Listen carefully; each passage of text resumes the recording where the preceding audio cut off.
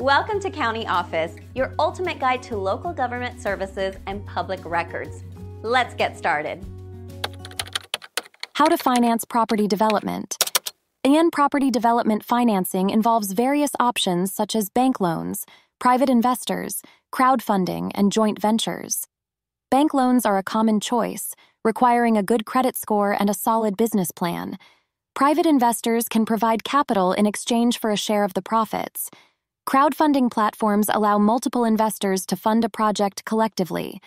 Joint ventures involve partnering with another party who brings financing to the table. Each option has its pros and cons, so it's crucial to research and choose the best fit for your project.